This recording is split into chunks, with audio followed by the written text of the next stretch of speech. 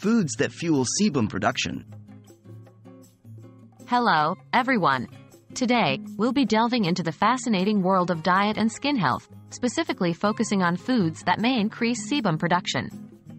Sebum is the oily substance produced by our skin's sebaceous glands, and it plays a crucial role in keeping our skin moisturized and healthy. But an overproduction can lead to issues like oily skin or acne. So let's discuss what types of food might be contributing to your sebum production. What are the foods that increase sebum production?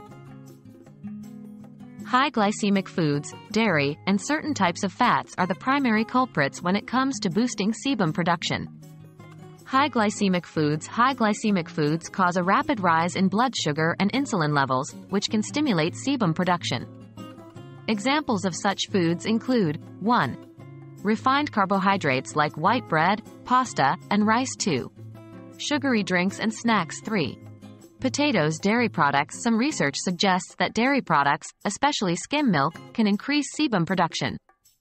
This is likely due to the hormones and bioactive molecules present in milk. Key examples are 1. Skim milk. 2. Cheese. 3. Yogurt. Certain types of fats. Lastly, certain types of fats, particularly saturated and trans fats, may stimulate sebum production. These types of fats are commonly found in 1. Fast food. 2. Processed snacks. 3. Fried foods. 4. Butter and full-fat dairy products.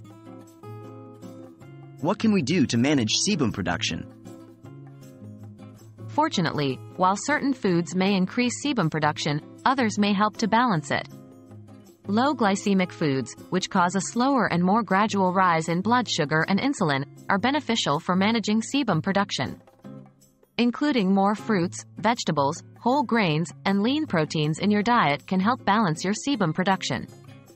Additionally, omega-3 fatty acids found in fish, walnuts, and flax seeds can also support healthy skin.